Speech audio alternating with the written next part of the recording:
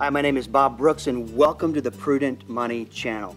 You know, the majority of retirement assets are going to be found in a 401k plan. I mean, the individual, that's the way they save for retirement. So if you look at most financial situations, they're going to see all of their money, or like I said, the majority of their money sitting in a 401k plan. So it's so very important, if that's where the money's going to be, that you know how to effectively invest in your 401k plan. In fact, I did a teaching video on that. But today I want to talk about what not to do and what mistakes not to make. I mean, there's over $4.6 trillion sitting in 401k plans. So it's important to know exactly what you're doing when it comes to 401k investing. Let's start with the very first one. Don't contribute without a reason. Now, you might be thinking, that's kind of crazy. I'll ask people, I'll say, why are you contributing into your 401k plan? They'll say, well, it's for retirement, of course. And I'll say, well, no, specifically, why are you contributing into a 401k plan? And what the answer that I'm looking for is simply this: so that at a certain age, I can take out a certain amount of money, and I can live off of that money for 25, 30 years, and I know that I have to make a certain percent rate of return on that money through the years to accumulate enough money to satisfy that goal. Now, that is the reason why. Too often times, people just say they're investing for retirement, but you got to have a game plan put in place so that you know exactly what you're doing and why you're doing it, because most people that put money into a 401k plan are putting a significant percentage into that plan. So you want to make sure that you know why you're doing it and make it count. The second, don't sacrifice the short term for the benefit of the long term. You know, this never really made sense to me. Is that someone starting out, and conventional wisdom is, you need to start saving into a 401k plan. Immediately, put 10, 15% into a 401k plan. So they start investing into a 401k plan, they manage it, they track it, they save, and an emergency happens. And they have no money to pay for the emergency, so guess where that goes? Start building on the credit card. It's so very important. I know this flies in the face of conventional wisdom, but it's so extremely important to make sure that you put an emphasis on the short term, that you got that covered before you start investing for the long term. Because the reality is that you could have hundreds of thousands of dollars, in a 401k plan set for the long term, but it makes no difference if you have a short-term emergency. So focus on that emergency fund first before you jump into the world of 401k investing. Number 3, don't throw away free money. Now, I know this is going to be kind of in conflict with what I just said, and maybe it's a balance, but if your employer is giving you a match, giving you free money, so let's say they're contributing up to dollar for dollar up to 3%. I would at least go to 3% and take advantage of the free money. And maybe if you're going to put 10% back total, you go up to the match at 3% and they put 7% back to build the emergency fund, and you kind of balance it. But I see more and more people that have the ability to get free money. I mean, that's guaranteed return on your contribution, and they don't take advantage of it. So you don't want to throw away free money. Think of it from that standpoint. You'll be a lot more motivated to take advantage of it. Number 4, don't assume it is worthy.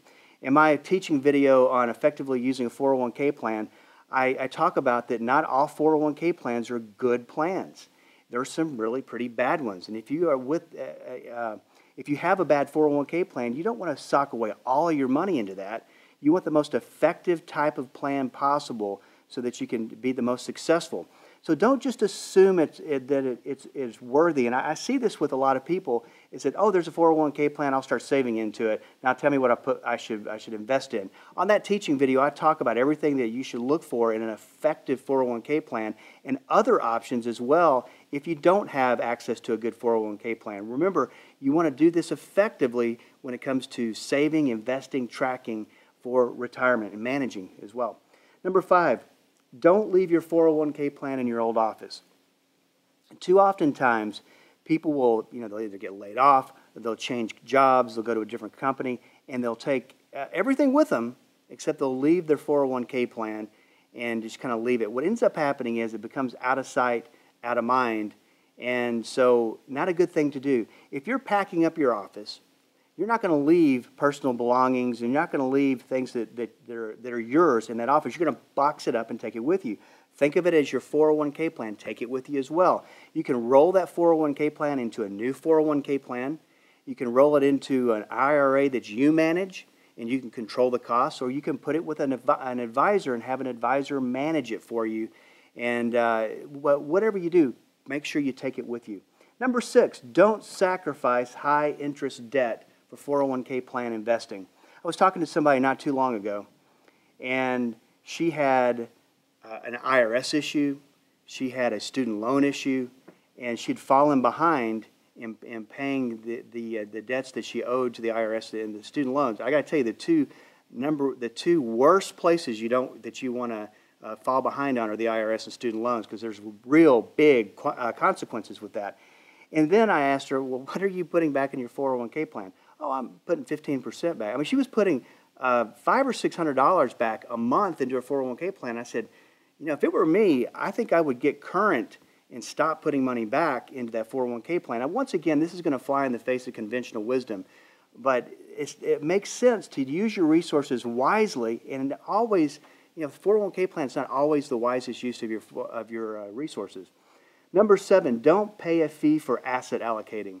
Here's one of the things that I'm seeing with 401k plans is that the company will provide advisors or an outside company that you can pay them to manage money. Anytime you're paying somebody a fee for investment advice or managing, you want to make sure that you're getting something for it. And what I mean by that, if they're just moving money around every once in a while, I would suggest you're probably wasting that fee. So, because as I talk on other teaching videos, you can asset allocate yourself. You don't need somebody to do that for you, unless you just really don't want to do it and you want to pay somebody.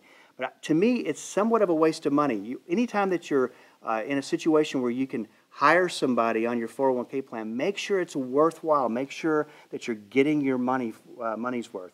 Number 8, don't be lazy with target date funds. If you've watched any of my teaching videos, you know I'm not a big fan of these target date funds. It's pop culture finance, and it's the mutual fund industry's latest gadget, if you will, for investing.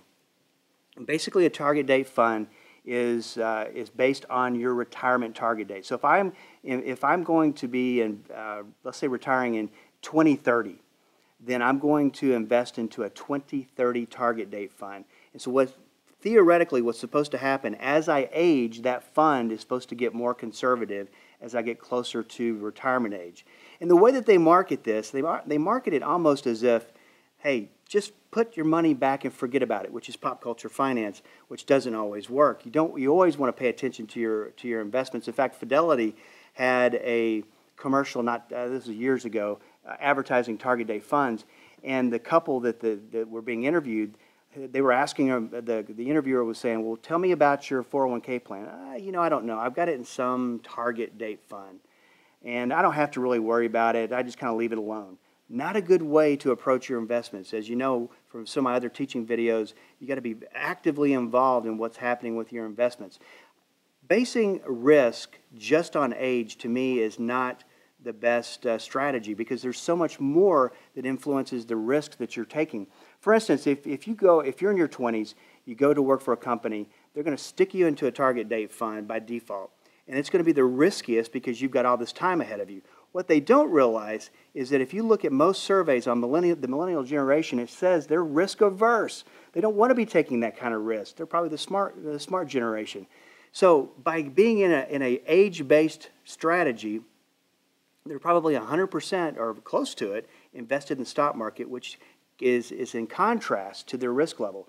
So don't get lazy with target date funds. Don't buy off into what the mutual fund industry is trying to sell you, because there's way more to it than that. Number 9, don't buy into the 401k loan myth. You know, there's the notion that you can borrow money from your 401k plan and you pay yourself back, and you pay yourself back to interest to yourself. You're not paying it to a loan company. You're putting interest back into the 401k. What most people don't know is that the money that you pay back into the 401k plan is paid with after-tax money. You've already paid taxes on it. So you're taking after-tax money and you're putting it into a 401k plan, which is pre-tax. So guess what? Over time, that money that you pay back that loan is going to grow and grow, and then you're going to take it out of your 401k plan. Guess what you're going to do? You're going to pay taxes on it a second time. So you got to know that going in if you're going to borrow from a 401k plan. Then there's setup fees in some cases, and you're taking that money away from investments to work for your long term. So don't buy into the myth that it's okay to borrow from a 401k plan because you're paying yourself back in interest. Number 10, don't use your 401k money like an ATM.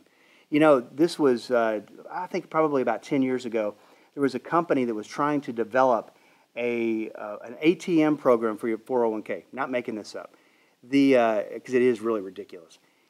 Basically, you'd have an ATM card. You could go to an ATM and you put the card in, and you could just take money out of your 401k plan. I mean, it's a horrible idea. Money that you put into, be intentional about it. Money that you put into a 401k plan is there for the long term. That's what and it's off limits. Think of it as off limits. Now, there are situations where it could make sense. Now, if you've and I've seen this a lot. If you're out of a job and you've got to have money, you've run out of your savings, whatever it might be, and it's the difference between taking money out of an old 401k plan versus paying your mortgage, then absolutely take the money out of the 401k plan.